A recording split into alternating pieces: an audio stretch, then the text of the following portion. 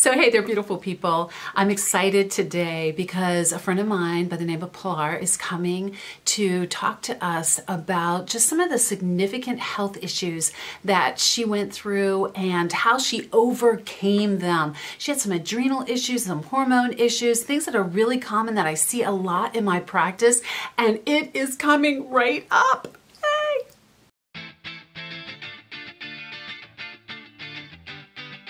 So hey there, this is Lindy Ford, registered dietitian, clinical and licensed nutritionist and nutrition detective. Like I said, I have a special guest today. Her name is Pilar, and she is going to just tell you her story and some of the significant health issues that she went through and how she overcame them. And I'm so excited she's here. Hey, Pilar. Hello. So tell us some of the issues that you struggled with, Pilar. So initially, I was referred to you because of my adrenal fatigue issues. I've had a couple of confirmatory tests, so it wasn't anything I was making up. I actually have lab results to prove that I was having some issues with my cortisol levels throughout the day. And they were just bottoming out after about 9, 10 in the morning, and I just didn't feel well. It was going on for a lot of years, so that was my main reason. And can I just interrupt you? Yes. just to explain that cortisol actually, they rise in the morning and they continue to rise, and then they start to go down at night, and that's a natural progression, and that is an adrenal hormone. And if your cortisol levels aren't normal, your life is not going to be pretty, right? No. No. Tell us some of what was going on with the cortisol levels being so high. Well, I would wake up, I would feel fine, and then around mid-morning, I would be exhausted. I would feel like I needed to take a nap. I couldn't focus. I couldn't concentrate. Exercising was a huge chore. I wouldn't have a normal muscle fatigue after exercising. It was as if I had just run a marathon and hadn't eaten in about a week. And just the extreme exhaustion. It was debilitating at times, but I've just learned to push through it because that's what I do. That's right. But I got to the point where I couldn't take it anymore, and my husband mentioned Lindy. I gave her a call, and in completing paperwork and just in talking to her, I had been seeing an ENT for treatment of GERD, so that wasn't even on my radar, but it was on Lindy's radar. Okay, so we need to just explain what GERD is. GERD is a gastrointestinal esophageal reflux disease. So that just means that you have reflux. And normally people who have GERD or reflux are on something called a PPI. And you all know what a PPI is. It's a Nexium or a Prilosec. There are long-term implications, beautiful people, for being on these drugs. They are dangerous. And one of the things that I just love is getting people off of those drugs, but you have to do it very carefully and very sustainably. So that's something that we worked on, but it was something that we had to address. The other thing that Pilar was dealing with was sleep. Tell us about your sleep. Oh, sleep. So I do travel for work, and anywhere from 3 to 4 nights out of town every week, you know, 4 weeks out of the month. So my sleep over the past several years, at least the past decade, it's suffered. That was another thing that Lindy addressed. Again, not on my hit list. I've just gotten used to living in a constant state of exhaustion. But Lindy was here to kind of help me work with that. In addition to, another thing that was not on my hit list was my hormone imbalance. I always knew my hormones were a little kind of up and down. My menstrual cycles were sort of all over the place, but well within what I thought was a normal range, but not normal range. Normal for me, right? But in the big scheme, not normal. So fill out the questionnaire, and Lindy identified several areas of concern. So that was really one of the main things that she hit on right up front. So it was sleep. And can I interrupt you on that? So here's what you all need to know and need to remember is that if you have sleep issues, it's like Pilar wasn't even coming to me with these complaints, but when I started to identify some of the problems with her adrenals and her hormones, those are the #1, I don't know if you know this, the #1 problem that I see in my practice with sleep is hormonal imbalance and adrenal imbalance. And you had them both. Yes. Sorry, girl. I had them both. But the good part about that was that she knew something wasn't right, and she knew that she wasn't. I mean, this is a young person. She doesn't want to live like this, and I hear it all the time that people come to me and say, I've been dealing with this for like 15 or 20 years, and I think that what I think is wouldn't want to deal with what you're dealing with for 15 or 20 minutes, and so it's just it's tragic sometimes, but it's great that she took the bull by the horns, and she wasn't going to settle for bad health, were you? I was not. No. I was not, and so she wouldn't let me. No, I won't let people do that because it makes me mad. But anyway, tell us Pilar, some of the actions that you took to overcome some of these things.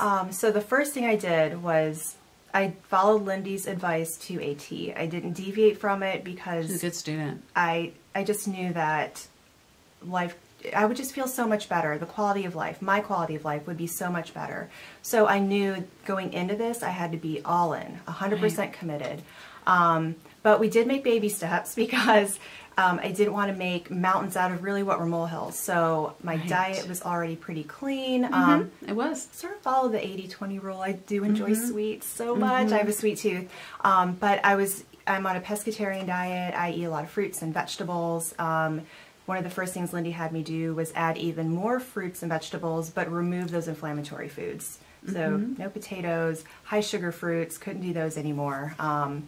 And she did want me to try and incorporate some chicken and beef and things like that in my diet, and I'm not ready to, I can't do that quite yet. So I just incorporated more seafood and fish. More seafood and fish. So I did try to get my protein that way, but within a week of really just switching up my diet and modifying my diet, eating the foods that Lindy was telling me about, and doing some research on my own about what are those anti-inflammatory foods, what are those low glycemic index foods. Within a week I noticed a huge difference.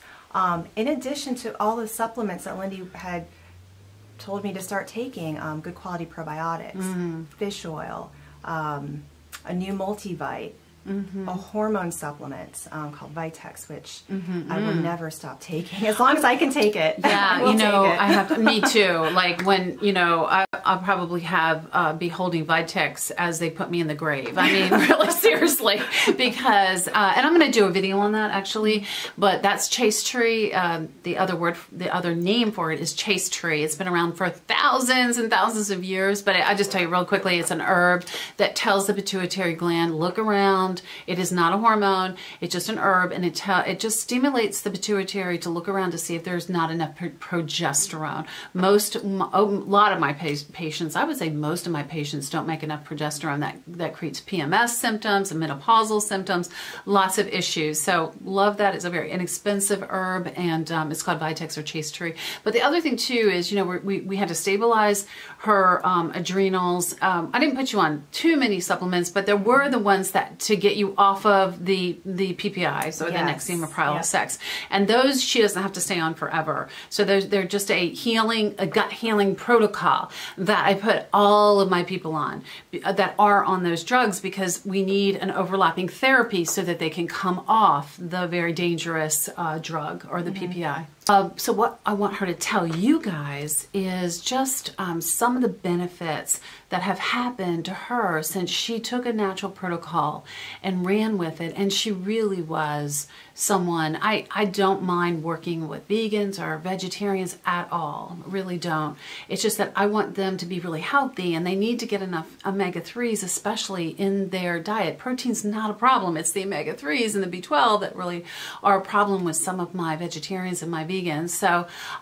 But she was so willing to just embrace everything. You were just wonderful. I wish I could clone this woman. I really mean that. And just embrace what I asked her to do, and just did it with such a great attitude, and it has paid off for her, which I'm so excited. Tell us about some of the payoffs. So one thing was weight loss, and it wasn't. She didn't need to lose weight, folks. I really didn't. She did not. But on that same end, I feel like a lot of that weight wasn't so much physical weight; it was inflammation. Yes, yes. I feel lighter and leaner, and I don't feel like my clothes fit too much more differently. But I can tell that the inflammation has sort of left my body. I don't Yes. feel as puffy or as bloated and just heavy like I used to. My mental clarity has improved 1,000-fold. I used to have to really be laser beam hyper focused all day, every day. My job is very analytical, and I'm constantly thinking and analyzing and noticing trends. And now I realize I can do that with a little less mental effort. It took a lot of concentration to be able to do that before, and it was mentally and emotionally exhausting. I didn't know that. Oh, it was. I did not know that. Wow. Yeah, it was a lot, but my focus has really improved. My mental clarity has improved. My moods.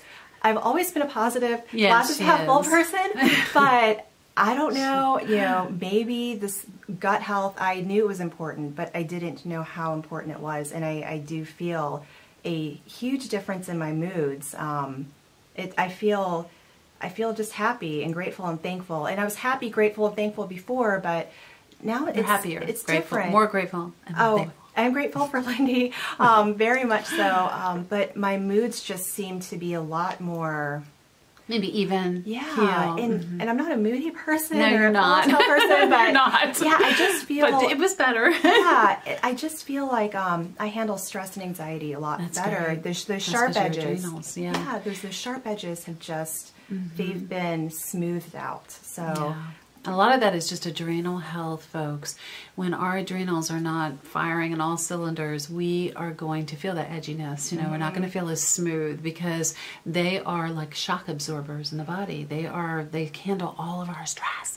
So anyway, Pilar, real quickly, just give our people out there the best advice about just nutrition, nutritional protocols, just things that if you were just sitting and talking to them over coffee, what would you say?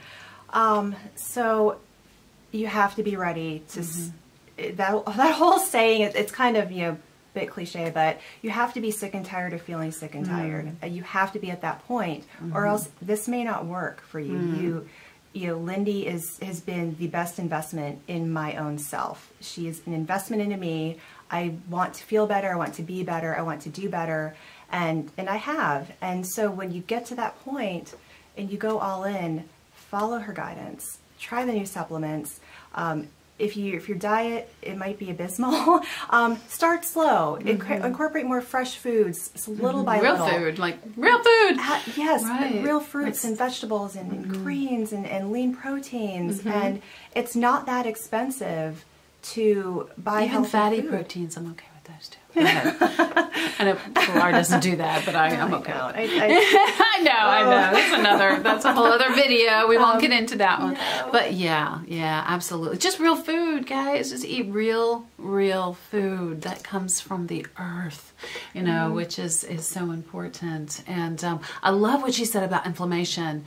What we're finding, what scientists are finding now is that most diseases really are a product of too much inflammation. Yes. And did you hear what she said, guys? That she just felt lighter. She just felt, she didn't need to lose weight, but she just felt like the inflammation had gone down. That is just golden. That is golden. That's how I actually have felt since my body has gotten a lot healthier. It's just, there's just not that issue with inflammation anymore. So thank you so much for joining us today. And I also thank Pilar for just joining us and imparting some of her wisdom with you all. And just remember that no one needs to live in a constant state of any kind of disease or distress in your body. You don't need to live that way. And you don't need to be living off of medication either. Most of us just don't need that for the long run. It's kind of a short-term remedy, but not really for the long run. And so if you like this video, you like Pilar, you have to like Pilar. Who doesn't? Who doesn't like Pilar? Put a thumbs up on this video, and please follow me on Facebook and subscribe to this YouTube channel. Just going to be posting tons of great things in 2018 that you're going to want to be a part of. And also I'm on Instagram and Twitter too, so please follow me on that. And remember that every single person deserves to be optimally healthy. Thanks.